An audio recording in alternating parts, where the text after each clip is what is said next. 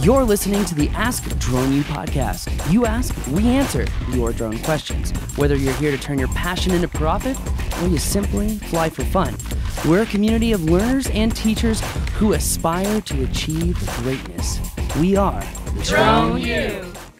Hey everyone, and welcome to another very interesting episode of Ask Drone U. My name is Paul, as always, and I have a very special guest. I have John Wakey, who has been a firefighter in one of our largest cities in America for almost 20 years. John, welcome to the show. Thanks for having me, Paul.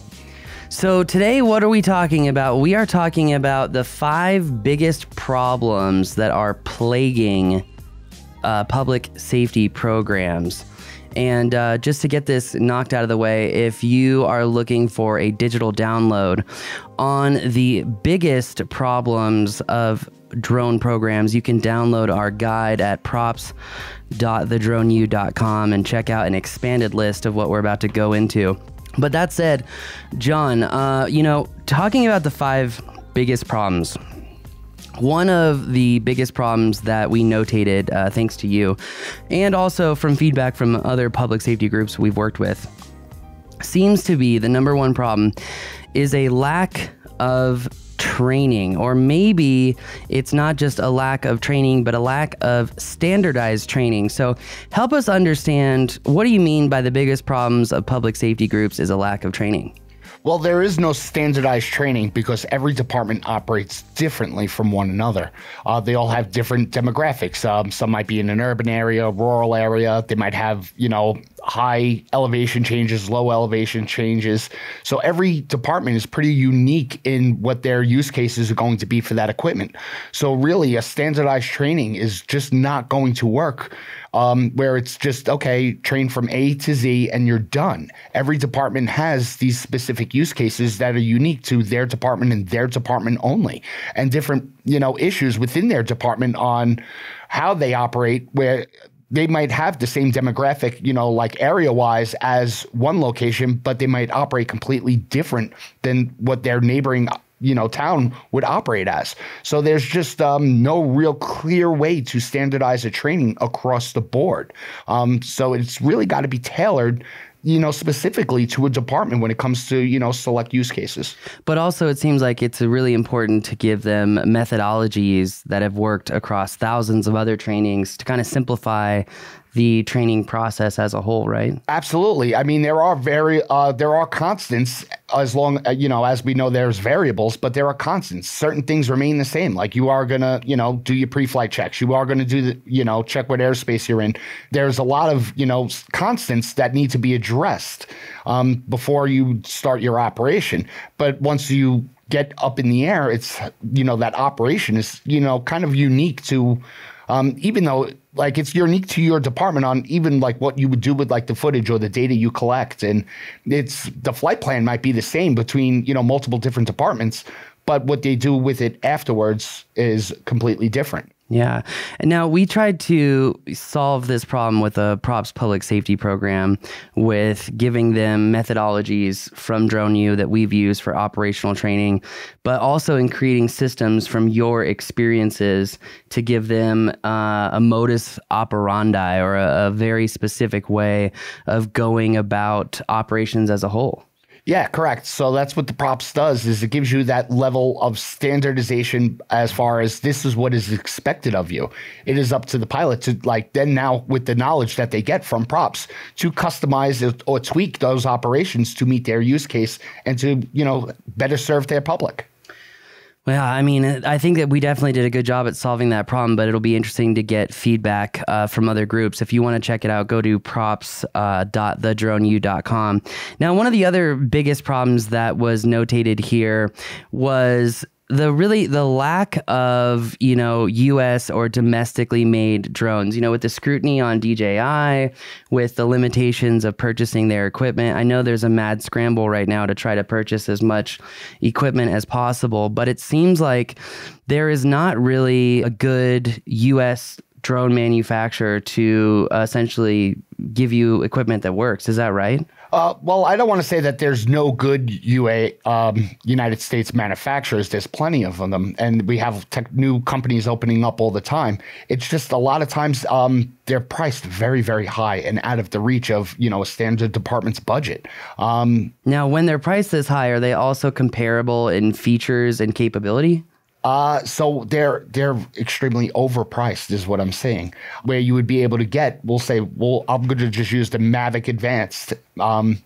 You get a ton of features with that, and then you would see a similar aircraft, which is not the same size. It's a lot larger, priced like almost 10x over what the cost of that Mavic Advanced would be.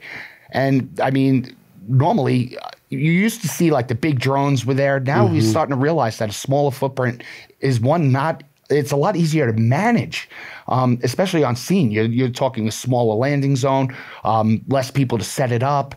It's easy to maneuver where you have those problems with the big aircraft. And so size plays a factor in that. And we're just not seeing like a lot of these American manufacturers manufacturing equipment that's comparable in size and at a good price point that comes with the features that we're seeing elsewhere from other companies. So that actually brings up an important question, which is, kind of better understanding what are the best public safety drones that are out there. I mean, we've got the Mavic 2 Enterprise Dual Advanced, and this is the newer Mavic Dual Advanced. And I actually learned something from you that the thermal camera is literally 17 times more capable on this Mavic Enterprise Dual Advanced than the original Mavic Dual. And then, kind of taking that drone and comparing it to, say, the Autel Enterprise or some of the other Enterprise drones. When it comes to the best drones for public safety, you already talked about the importance of a small footprint. You already talked about the importance of portability. What really are the best drones, in your opinion, for public safety? See, I'm a big fan of the smaller footprint, but having a smaller footprint leaves you at, you're not going to be able to use it for like metering or hazmat or to transport equipment, stuff like that. So it really, like I said, it's unique to that department. But as far as when it comes to the best drone, it's the drone that you do your work with, the one that you know inside and out, the one that you are able to use as a tool to get the best information possible. That's what we're seeing is like the best type of drone. But if, as of right now, as technology keeps progressing and changing and things become more advanced, we're starting to see the smaller drones, the smaller footprint drones, the Autel Evo Advanced, or what is it? The Autel Evo 2 Enterprise, yeah. But like, these names aren't getting easier, that's for sure. No, they just keep making the equipment smaller and the names longer. In 5 years, it's going to be, here's the Mavic 3 Enterprise Dual Advanced Master Pro Edition. Yeah, exactly. It'll have like a carbon fiber battery cover or something. But the smaller footprints for us, as you know, I'm in the city. I don't have, a lot of area to take off from. So we like the smaller equipment, but I also need big equipment to meet the other use cases that I have. So let me ask you a question. When it comes to like a drone that would work for the most amount of departments, when you think about space on a rig, when you think about portability, is it going to be one of these smaller drones that would really fit a small department, a volunteer department, an urban environment? Well, they come at the right price point, and you actually mentioned something that I didn't even think of, is space on the rig, the apparatus. They look tremendous, but I can guarantee if you open them up, you'll see how little room there really is actually in there. Smaller UAS, they have a tendency to fit, anywhere. They come in a small case. You can put them in most compartments on a rig. But more importantly, everything is smaller. The battery chargers are smaller. They're more capable. You could transport them. We arrive at a scene, and that doesn't necessarily mean that we don't have to go further into that scene. Figure like a wildland fire or something like that. Now you're going to need specialized equipment to get your equipment to the scene, such as, a Gator or a 4x4 or a pickup truck. Meanwhile, if you have, a backpack, which you could honestly fit a Mavic in a backpack very easily. I have 2 Mavics in one backpack. Exactly. And now your battery assortment and everything else, some extra cables and stuff, and you're pretty much self-sufficient for an hour or two. And you could do a lot in an hour or two. You could get a lot of information where it needs to go. So the smaller footprint, I think, is good, but I don't want to say that it's, the cure-all, the end-all, because if you need to do something like hazmat metering or you need advanced capabilities, you might need that larger equipment as well. But it all comes down to what you could comfortably afford in your budget too, and budgeting is critical too.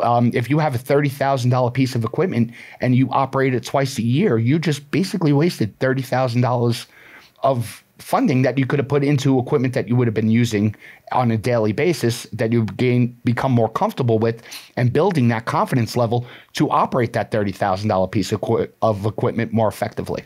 So let me ask you this, kind of drilling down, would you argue that most, will be specific to fire departments, would you argue that most fire departments need a small form factor drone that has the ability to fly at night and has dual cameras? Would you say that that is probably the best setup? Oh, absolutely. In general? Absolutely. I mean, that is where we don't pick the time of day, so it has to be able to operate at night. It has to be reliable too.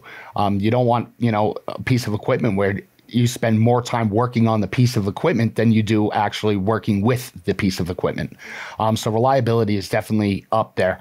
And then you want something that's going to get good battery life. You definitely need the dual payload, especially as firefighters. You need that infrared. That is, the majority of the reason why you were in the air, is that situational awareness you're providing the incident commander is crucial in both visual and IR forms. So yeah, the small footprint with, the capabilities flying at night, it's a go-to tool. So one of the questions I have for you is, the Mavic 2 Enterprise Dual Advanced and the Mavic 2 Enterprise Dual both have the newer version of the Mavic 2 batteries. And I don't know if you can see it on camera, but they have this red label on them. And it's called the self-heating version of the battery. When it comes to these drones, I know that feature is critical, especially in your area where it's cold a lot of the year. Do you know other drones that have the self-heating capability, like the Autel Evo 2 Enterprise? Do you know? I don't know offhand. I have yet to actually work with Autel Evo 2, but I'm curious to see what it would entail. The self-heating feature is a great feature to have. However, we do our best to maintain our batteries in a comfortable environment. So we'll actually, believe it or not, our batteries are stored in a compartment that is 70 degrees. It's a refrigerated/heated compartment, and that's to keep the batteries at a constant. And it's part of our battery maintenance protocols. It's that and the constant, updating of the batteries and the checking of the batteries and, battery maintenance scheduling that allows us to really hammer in like what is going to be the best functionality for that battery. But as far as the self-heating function on the batteries, I don't know any other besides DJI that does the self-heating batteries. I was actually trying to look it up while you were talking, and I cannot find that those batteries are self-heating, which for me was a really big deal. It was a very big deal that DJI offered this. And looking at the Autel Evo 2 dual radiometric, they are touting, a longer flight time, but looking at the price point, it's almost double the DJI drone, and not having those self-heating batteries, for me, it kind of seems like a no-brainer as far as what's good for public safety. Oh, absolutely. I'll be honest with you. I have never had, an issue with DJI when it comes to reliability and functionality. I mean, every UAS has their own little quirks and stuff, but it's by far one of the most reliable pieces of equipment, that I have ever operated. So outside the Autel Evo 2 Dual, what is another comparable or the next closest comparable drone to this? Well, you would be able to go with the Parrot USA, the Anafi USA, and then you would be able to, I believe Skydio has the XT or the X2. The X2. No, isn't the X2 the blue one? No, the Skydio 2 is the blue one, but the X2, yeah. Yeah, and then you have, there's multiple smaller vendors that actually create, pieces of equipment that are roughly the same size, but they definitely do not have the same functionality. So as or far the same control distance. Yeah, which is a big deal in an urban environment. It's not about the distance. It's about cutting through the noise. It's about cutting through all the interference. Yeah. So if I could, they say, oh, it could operate 10 miles away. I think, wow, that's pretty good. I could probably get a block and a half. In some cases. Yeah. I mean, it's heavily Wi-Fi saturated area. They're rolling out 5G all over the city. There's multiple, factors. There's millions of people with cell phones. And so we look at it that way. Like, connectivity is crucial for us. I mean, if without the proper radio link, then this thing is, basically a flyaway at that point. So definitely we need the power and the control link to establish that. And I haven't had any issues with OcuSync at all. No, I think it's a pretty bulletproof system, frankly. I mean, it's really powerful. It's incredibly powerful, frankly. I'm talking about OcuSync 1. I had no issues. Not even 2 or 3. Not even 2 or 3, no. So it just really proves that when you create a reliable, cost-effective piece of equipment, it's no wonder why, public agencies are going to jump all over it. I mean, reliability is also crucial, because if this were to go down, they already have the systems in place to fix them or to send them out and get another one or replacements. And they have the care refresh program too, which you don't have with the smaller manufacturers. Yeah. And if you lease this equipment, you have to hold possession of it for at least 180 days. Huh. And then after that, it's not considered a lease anymore. And which means you could lose your COA if you are operating under a COA. That's a very interesting point. Very interesting point. Well, kind of moving on to our biggest problems. We're going to try to get to a couple more here. But again, if you want to download all the biggest problems and the solutions, go to props.thedroneu.com. But one of the other biggest solutions, and I've personally seen this in multiple public safety departments, is battery management. It's the inability to keep batteries in a healthy state. It's the inability to keep them going. And, one of the solutions that we came up with was that you've got to have 1 day a week where you're flying, because it's going to be a twofold effect. One is getting the pilot's practice, but 2 is cycling these batteries. So help us understand why public safety tends to rip through at least double, if not triple, the normal program's number of batteries. And what do you think is the solution to it? So the problem that we have is we keep our batteries fully charged. We have to be ready to go at a moment's notice. We don't know when the next incident is going to happen. So our batteries are fully charged, and we need, if not all of them fully charged, we need enough to sustain flight continuously. So let's say it's going to take 45 minutes to charge up our batteries from storage. We need to make sure that we have enough batteries to last up to that 45 minutes and then some. So we normally, on a Mavic, we normally operate with a total of about 8 batteries. And normally those 8 batteries, I'm not going to lie, are fully charged. So it's important for us to cycle these batteries to maintain healthy cycles and discharge and fly them down. Make sure they're deep cycled when they're supposed to be deep cycled. Try to keep them at reasonable temperatures. There really is no solution for that on the market. But I mean, I'm just waiting for a company to actually create one. And I know you and we have talked about this several times on what the perfect solution is, but I don't think there is a perfect solution other than flying. I agree. You're getting twofold out of it. So even if your battery charger did you well, your skills are going to diminish as well. So at that point, what's the purpose of having good batteries if you don't know how to fly? Yeah, that's a very important point. Now, I know in the Props Public Safety Program, you guys provided essentially another solution as far as like a cycle chart and a cycle calendar. So again, if you join that Props Public Safety Program, we do offer multiple solutions for you, especially when you have multiple pilots flying. But the last problem that we'll go over here is it seems like public safety has an issue with public perception.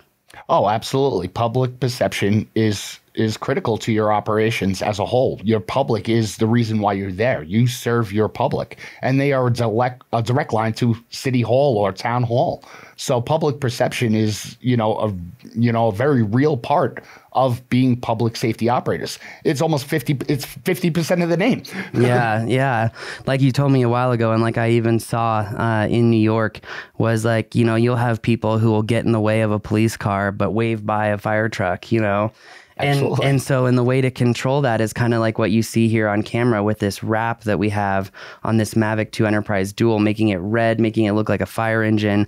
And you say that this helps control and aid that public perception. Well, there's many ways to aid and control public perception, and the easiest and most effective one is to engage the public. Don't keep them in the dark. You're operating your program to benefit them. You are a service to them. And if you keep that in your mind as a public safety operator, that you are there to serve the public. Yeah. And that means sometimes informing the public what you're doing. A lot of people, they view as being filmed from the air as like creepy, but guess what? If they were on the rooftop somewhere and you were trying to find a way off for them and you used a drone to do that, I bet you their perception would change. But you're not going to have your general public in that situation. So it's important for you when you're operating and you're doing these tests in these Friday fly days that you do it in the public eye so you could answer these questions, attend your town hall meetings, network with schools in the area, and attend different functions showcasing the equipment and its abilities to serve the public. And once the public sees your program as a benefit and not a problem, that's when you'll really get the public on board, and that's when you change that perception. And it's not something that could be done easily. It's something that's very difficult to do, and it's something that could just turn around at the drop of a hat too. Like it could go great one day and then the next day it could just flip. Yeah. So it's a constant, I don't want to say it's a battle, but it's something that you got to constantly be aware of. And it's something that you got to constantly address. And we see the best way to do that is by, interacting with the public in positive light and always showcasing the equipment for the tool that it is and how it's going to benefit them as a whole. Especially if, let's say, we'll say accident reconstruction.